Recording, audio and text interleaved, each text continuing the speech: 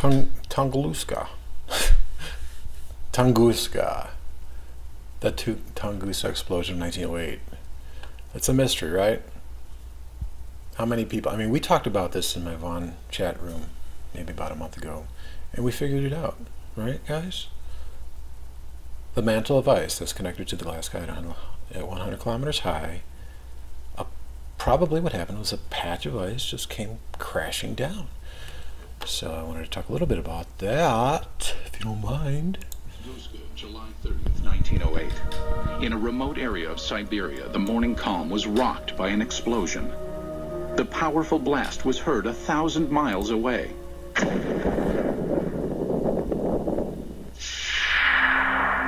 There was an enormous fireball blast, something on the order of 15 megatons of equivalent energy, which is roughly 1,000 times that of the Hiroshima blast at the end of the Second World War. This was an extraordinary event. Because of the remoteness of the Tunguska region, it was almost 20 years before any government researchers visited the site. The first expedition to reach Tunguska was headed by Russian mineralogist Leonid Kulik.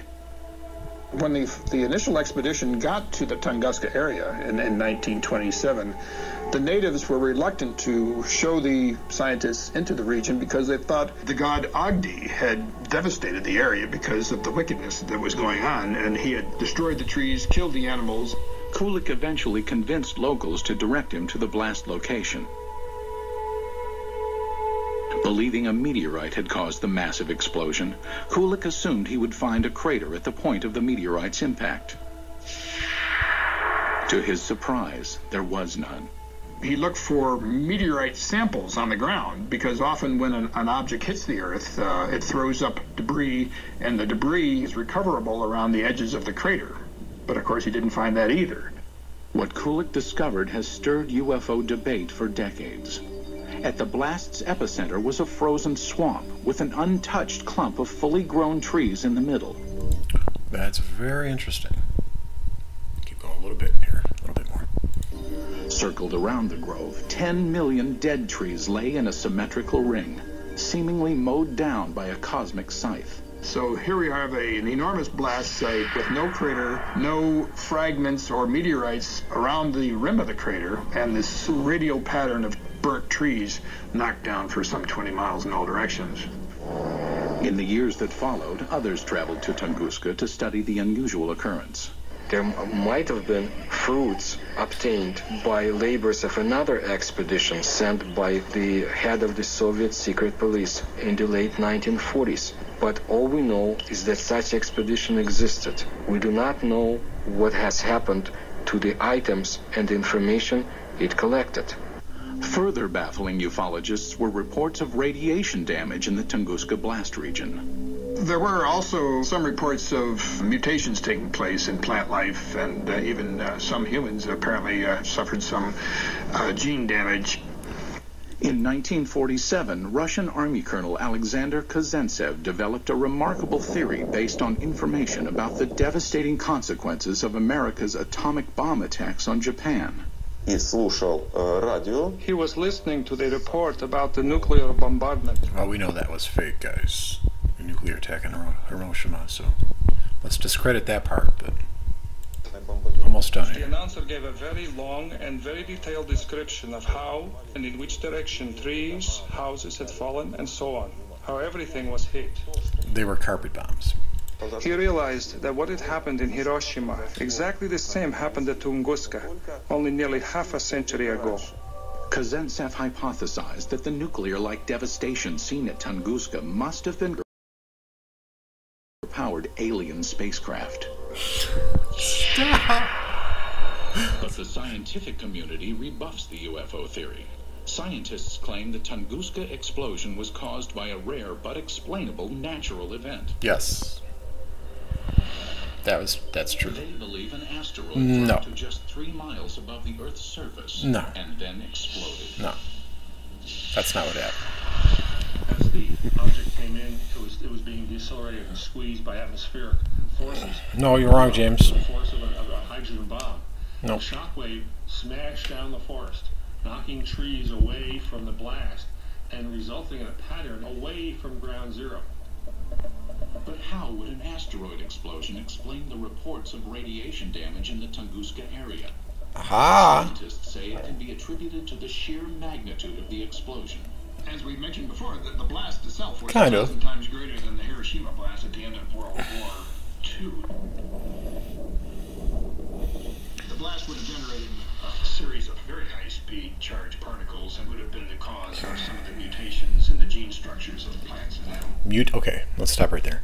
High speeds, the charged particles cause mutations. Okay. Are you guys familiar with cavitation? Cavitation. Cracking of quiescent cavitation. Let's watch this really quick here. This guy's just pounding on a glass bottle with his hand.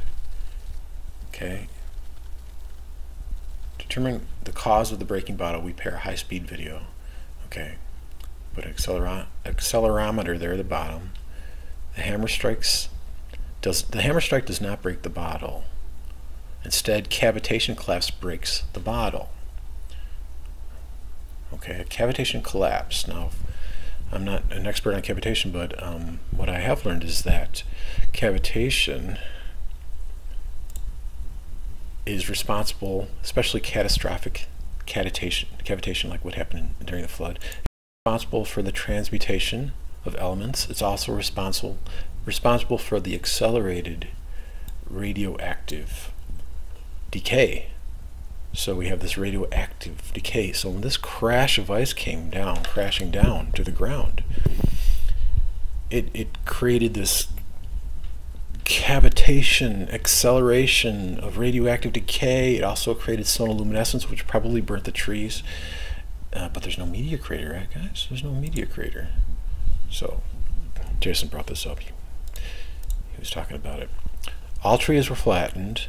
Nothing burnt. Okay, well, he says nothing was burnt. No origin of impact. No evidence of iron anywhere. Skyburst pattern to the ground. So, you know, you're in the concave Earth here, guys. There's definitely a glass sky and with ice attached to it. Now, that ice is transparent at that level because that level is very cold. It's extremely cold. It's above the mesopause. So it gets to minus 226 degrees Fahrenheit. But, just my dry eraser here. A patch of ice, you know, let's say just like this section of ice here, just came falling down, came crashing down, bam. So let's move this.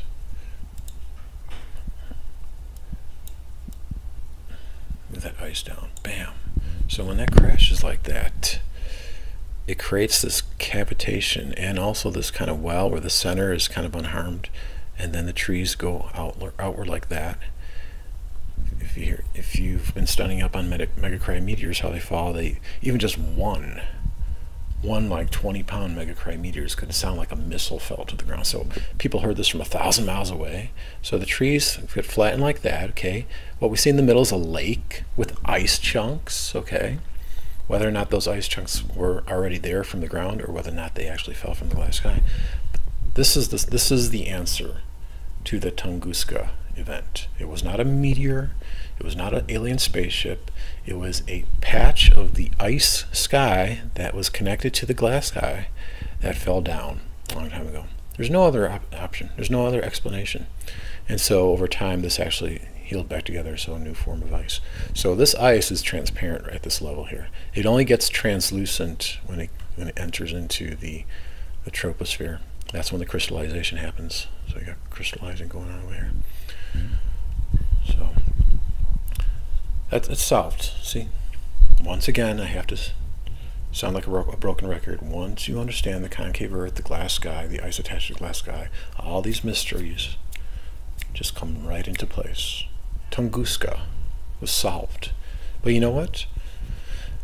They probably won't admit it because it's a good money-making operation. You know, to keep things mysterious, it's always good for the marketplace. But this is the truth.